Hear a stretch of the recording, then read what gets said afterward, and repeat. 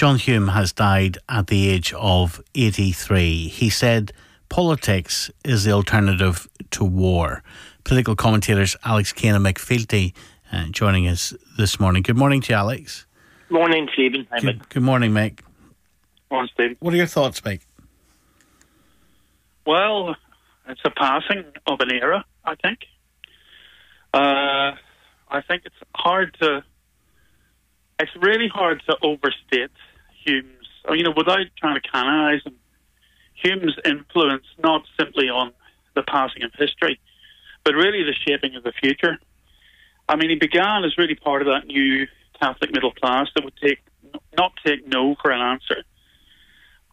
And I think that was based on ambitiousness. He believed in another and a better world, and not only in the abstract big picture, he fought tooth and nail for the people of Derry. And latterly, as he got greater power and influence, particularly at the European Parliament, for the whole of the Northwest and ultimately for Northern Ireland, he had huge faith in people and in the goodness of people.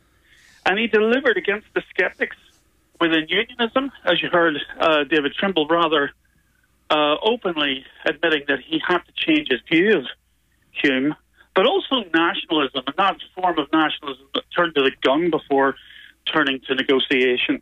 And his legacy is what he promised all along, and what many of us didn't ever believe we could have, which is an agreed Ireland. I think his legacy is going to be very difficult for any future leaders of nationalism or unionism to get to the future without accepting the fruits of the life's work of John Hume.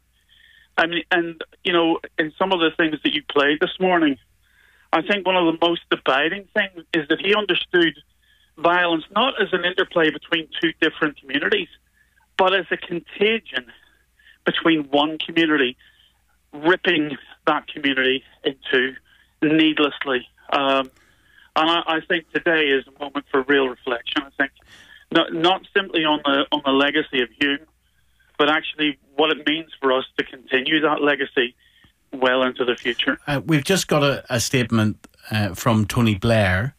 Former Prime Minister has said John Hume was a political titan, a visionary who refused to believe the future had to be the same as the past.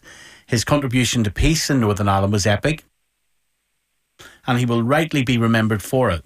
He was insistent it was possible, tireless in pursuit of it, and endlessly creative in seeking ways of making it happen.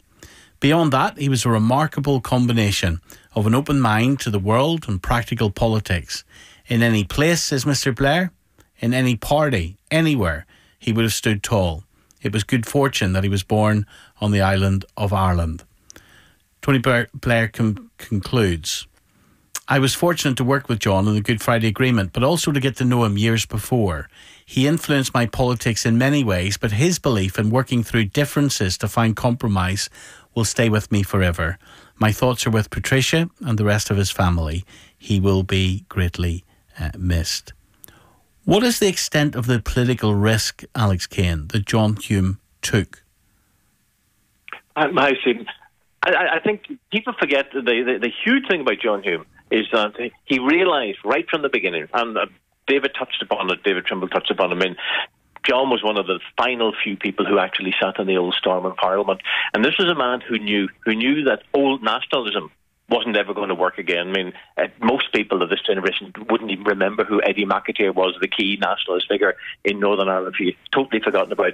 Hume also recognised that violence, Republican violence, wasn't going to work. The 56 to 62 border campaign, that sort of violence wasn't going to work. What Hume did, what was so extraordinary about Hume, he brought in a new way of thinking. That ability to say, look, what we were doing in the past, whether it was through violence or whether it was just doing nothing at all, sitting twiddling our thumbs, isn't going to work. We have to make Northern Ireland change.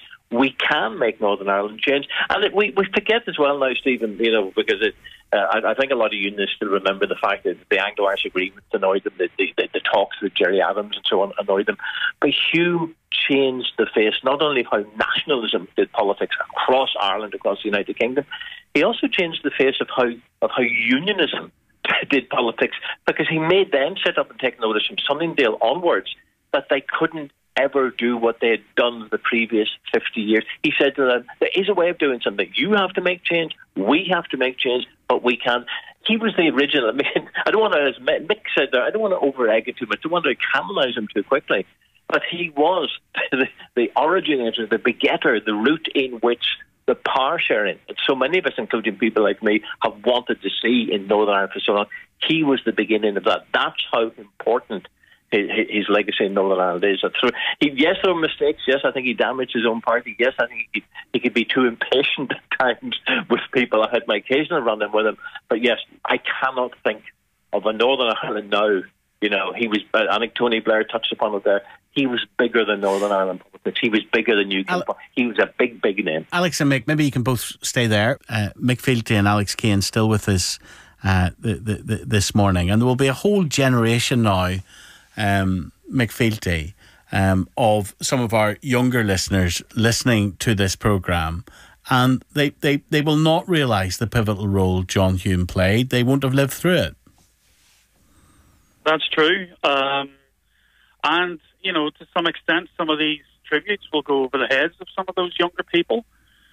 But I would say, really, picking up on the point that Alistair Campbell made, if there's lessons, and this is why I said that Hume is as important for the future as he is for his record in the past.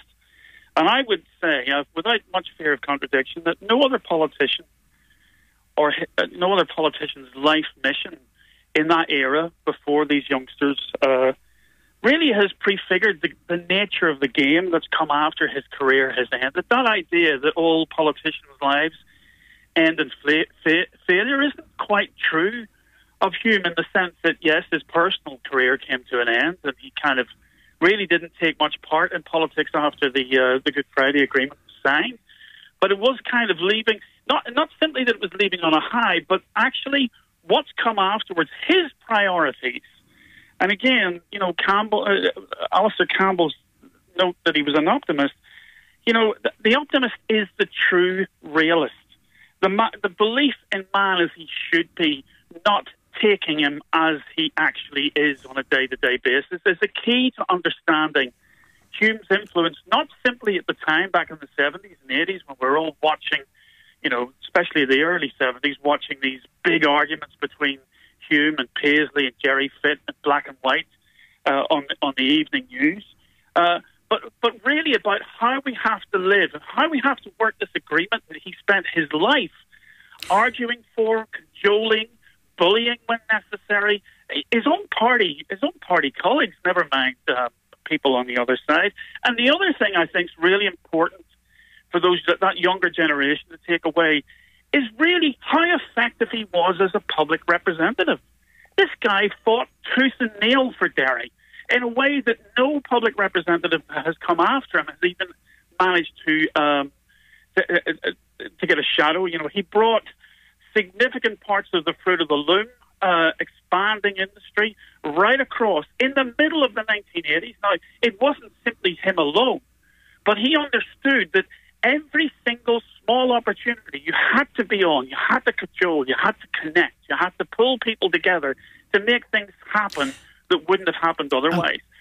Alex Kane, remind us what the unionist reaction was when John Hume took probably the biggest risk and spoke to Gerry Adams. That was in 1994.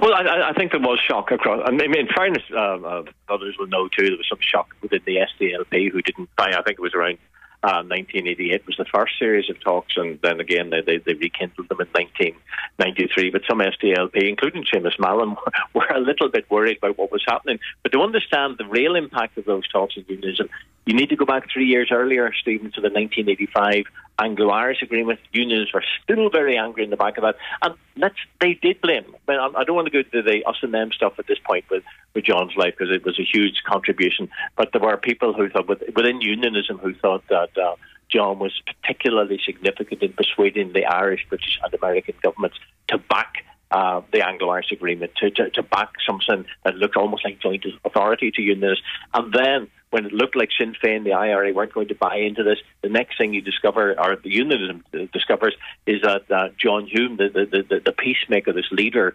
of New Nationalism, was actually having private talks with Sinn Féin. And don't forget, this is still very angry time.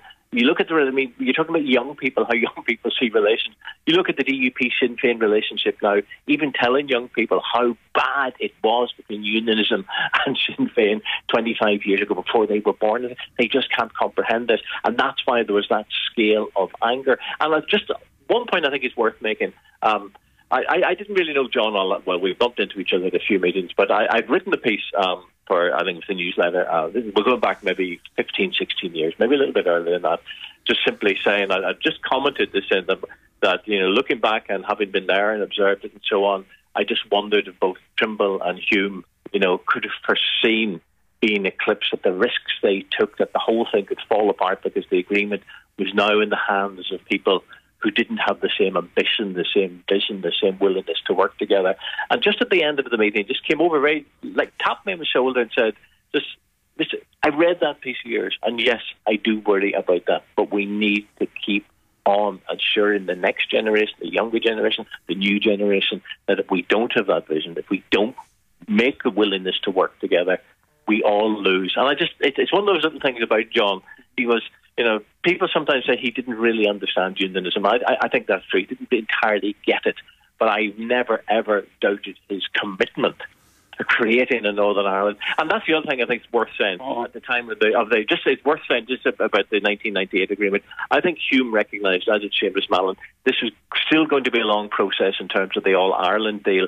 I think he did genuinely worry that maybe with Sinn Féin eclipsing them, that they were moving far too fast in the direction he didn't necessarily support.